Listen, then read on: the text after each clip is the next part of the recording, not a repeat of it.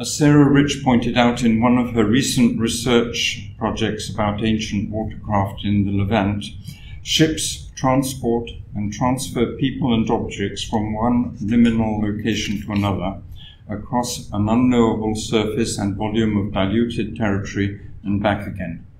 And in this regard, the ship is the most direct physical mediator between the sea and the sky. Navigation is one of the most ancient transportation means of mankind. More ancient than Homo sapiens, used at least since the Middle Pleistocene epoch. It was already achieved by Neanderthals and even as far back as Homo erectus and Homo heidelbergensis. Watercraft were necessary to colonize the islands visible from the coast, such as Cyprus in the eastern Mediterranean. However, it was a single technological invention that changed navigation forever, allowing humankind to colonize the world: the sailboat.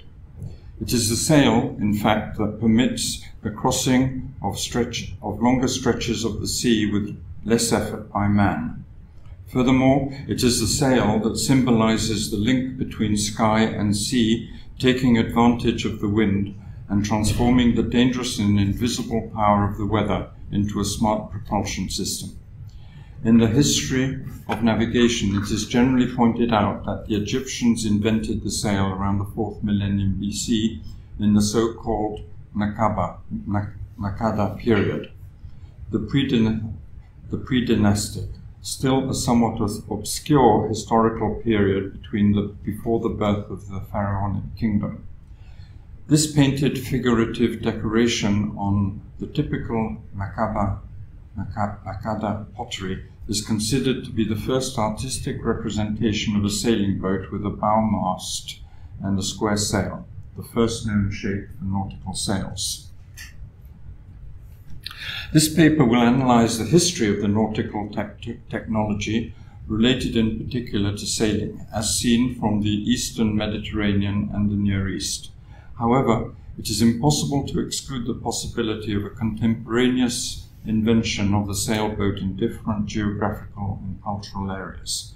But we want to explore the possibility of the earliest invention of sailing technology in the Mesopotamian prehistory in the Arab-Persian Gulf during the 4th and 5th millennia BC, looking at its possible spread through the Arabian Peninsula and the Red Sea, with a direct influence through Egypt also in the eastern and central Mediterranean watercraft history, during the exchanges and commercial contacts between the first pre-urban communities.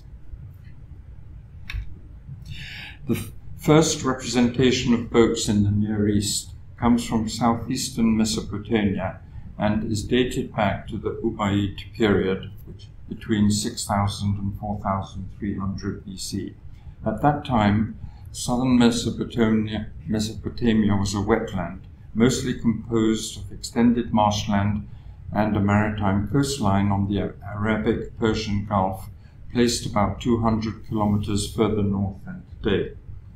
Between the marshlands and the sea, several small settlements appeared in the seascape called turtlebacks.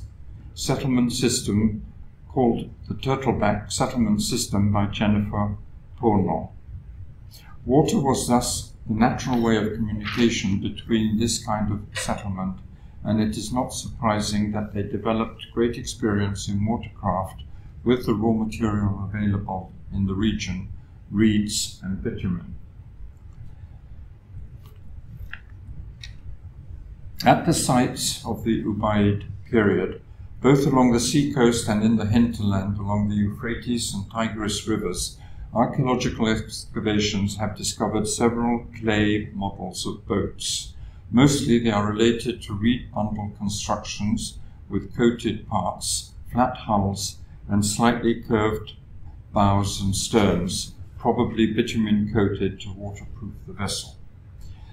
These are very simple boats clearly related to river navigation, made of materials easy to find in southern Mesopotamia, and which are still in use in the Iraqi marshland area of the Dikwa region. At first, These boats were used for fishing and moving between the turtleback settlements. Nevertheless, a boat clay model of Ubaid IV period, 4800 to 4300 BC, discovered during the excavations at Eridu in southern Mesopotamia, shows a larger and much deeper hull with a feature similar to a mast socket. Even if this interpretation of the feature has been challenged, its position towards the bow is clearly consistent with a mast for a single sail, leaving a seating space on the stern for the helmsman. This suggests the use of a mast and sail in Mesopotamia. This hypothesis seems to be confirmed by a painted decoration on Ubaid pottery from As-Sabiya, clearly representing a large boat with a deep hull and a biped mast, suggesting a complex sailing system. The wood for the mast, ever rare in the area, was possibly found in the neighboring region of southern Mesopotamia, both to the north and to the east, where contacts with the Ubaid culture is still well attested. The discovery of imported Ubaid pottery in sites along the Arabian Peninsula testifies to the presence of sea navigation as early as the 5th millennium BC. This could indicate that the simple reed bundle flat boats were used to navigate in the marshland or downstream, while probably larger sailing ships were used for longer journeys up the Euphrates and Tigris rivers, in the Gulf or over the open sea. Considering this hypothesis, it is interesting to mention a recent discovery during the archaeological excavations at Tel Surgur, ancient Migin, in southern Mesopotamia, coordinated by the author. During the 2017 archaeological campaign, a fragment of a boat model was discovered in Area B and in an archaeological context connected to sacred structures dated to the Ubaid IV period. The clay model represents a boat with a deep V-shaped hull that can be used only for open sea navigation. The small holes in the ends of the boat and the mast socket strongly indicate the presence of a sail.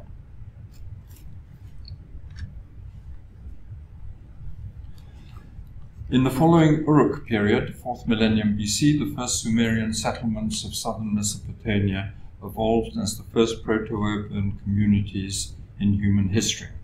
In particular, during the late Uruk period, 3400 to 3100 BC, the site of Waka, ancient Uruk, becomes the first city of Mesopotamia, with a well-organized society, a central elite, and a redistributive economy founded on the extensive exploitation of the agricultural landscape. In this period, the main commercial route moves towards the north, as is testified by the colonies, in inverted commas, of Jebel Aruda and Habuka Kebira in northern Syria, looking for mineral resources. This is perhaps, showing where it is. This is perhaps the reason why representations of boats on the personal cylinder seals pertaining to the urban elites also managed public administration are almost all related to simple boats with a flat hull, slightly curved ends, typical for river navigation, probably of reed bundle construction, but sometimes with more complex construction implying the use of wood. This is the case of the ceremonial boats. I don't know if he's circled that.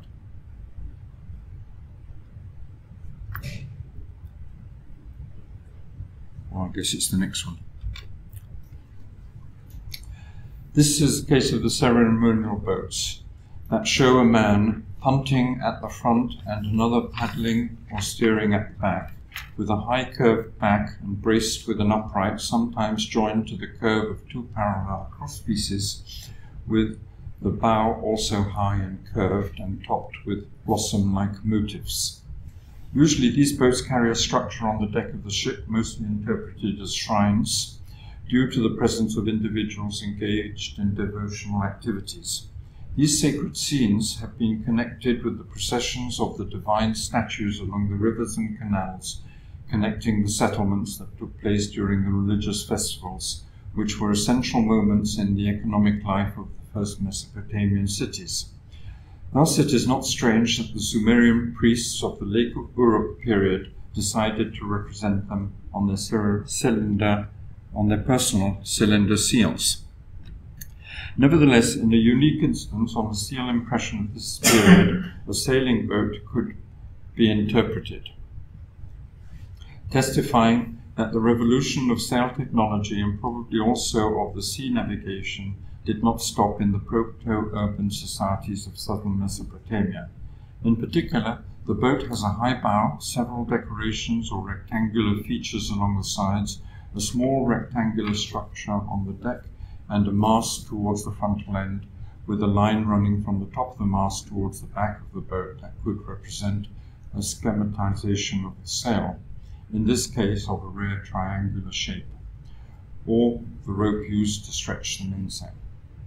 The ship moves away from a settlement indicated on the left from the frontal representation of the city temple, perhaps located along the seacoast or along a river. However, even if this example seems to refer to a sailing boat, it must be mentioned that in the proto-literate cuneiform signs, the schematized boats never have the mast clearly depicted.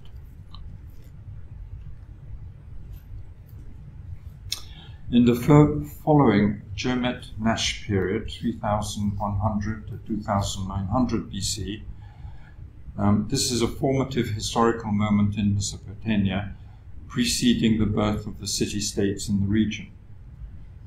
At this time, Jermel-Nash pottery, imported from Mesopotamia, is present in Kuwait, Bahrain, and Oman Peninsula, indicating the establishment of regular contacts towards the west along the seacoast, possibly as far as the Red Sea and the western Egyptian shoreline.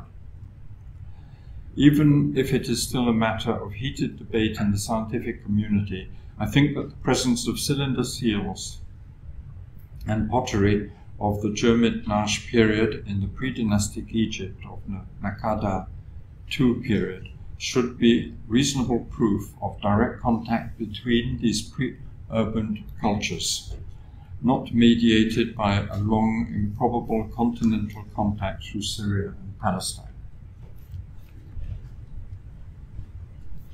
The Jermet-Nash seals present a schematic style, mostly of animals or geometric designs without a lot of space for watercraft. Nevertheless, representations of boats coming from Egypt could be related to Mesopotamian vessels. In particular, in the famous tomb 100 at Hierakonpolis, called the Painted Tomb, the interaction between a group of Egyptian boats and one black vessel with a high curved bow, different from the others, is represented. The black boat, so different from all the others, has been tentatively ascribed to Sumerian due to the similitude of the profile of the ship with the boats depicted in the late Uruk and early dynastic cylinder seals. Furthermore, the representations on the Jebel Arak knife is also very interesting. It is considered as a Mesopotamian imitation of import,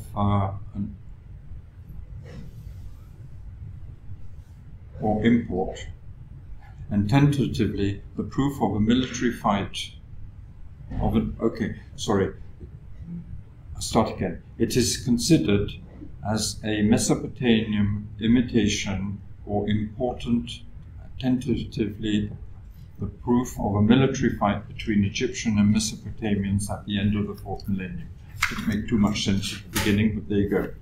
In particular, while the frontal decoration shows a typical Mesopotamian scene of the Sumerian king depicted as lord of the animals, together with a scene of hunting, the reverse shows two fighting scenes. In the lower register, there are two rows of boats divided by a line of fallen enemies.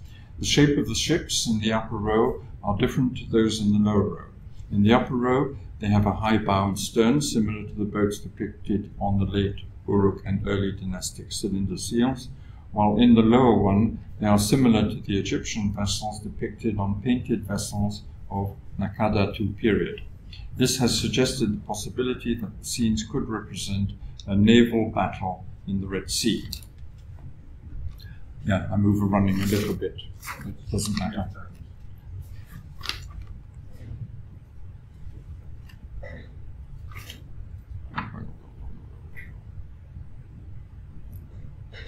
I've lost myself.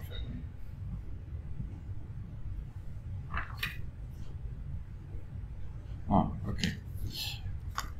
Whether this hypothesis is correct or not, it is interesting to notice that both the ships depicted in Tomb 100 at Hierakonpolis and in the Jebel Arak knife and on the Jebel Arak knife seem to be propelled by oars and not by sails, which is not the case with other representations of boats from Egypt, such as a rare painted vessel of the Naqada II period, with a boat with a rectangular sail on the left and on the rock carvings found along the Wadi Hammamat, connecting directly the Nile River with the Red Sea on the right.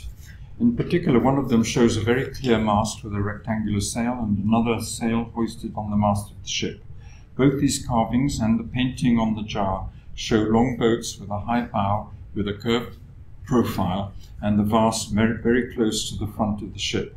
These are features very similar to the Mesopotamian boats from the 5th and 4th millennium BC.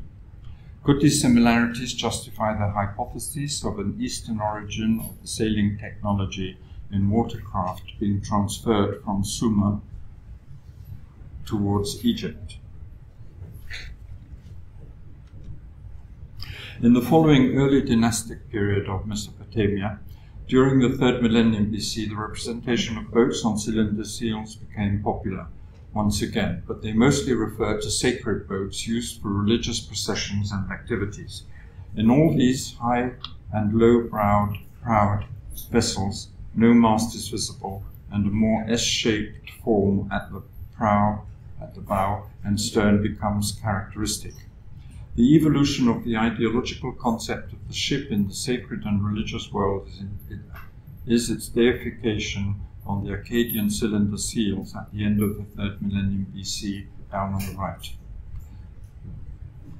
This is the god boat, a boat with a human prow figure, often crowned with a horned mitre, who provides the motive power for the boat by means of a punting pole. The horned crown denotes divine status, and the passenger or steering man too is also divine. In the late Sumerian early dynastic period, several kinds of boats are known, both reed and wooden. Moreover, a new strong long-distance maritime route towards the east from the Arabic-Persian Gulf is clearly attested. On the contrary, no more attestations of possible navigation towards the Red Sea and Egypt are referred to in the text. Dilmun, the Sumerian starts to call the area of Bahrain and Failaka Island during the 3rd millennium BC, was the first step on this long trade route from Sumer to Meluha, the Indus Valley civilization. From Dilmun, several kinds of boat representations are attested on seals, most of which have masts and sail propulsion. In some cases, the sail is clearly represented, always of rectangular shape, more or less hoisted on the mast. We can presume that these are the ships involved in the new commercial route towards Pakistan and India. In conclusion, the early attestation of sailing is probably to be dated during the diffusion of the Ubaid culture in southern Mesopotamia in the 5th millennium BC, when new maritime routes were explored between the Arabic-Persian Gulf. It was probably during the 4th millennium BC that the maritime contacts between Egypt and Mesopotamia spread the sailing technology towards the west, prior to which the Sumerian Sumerians' economic interests looked east. It is impossible to prove that the sailing technique spread in the eastern Mediterranean from the Egyptian, and to exclude that the same technology was invented in different regions in the same period. More research is suggested in this direction, in particular exploring the possibility of new archaeological surveys on the eastern and western shores of the Red Sea in the future. Thank you, says Andrea.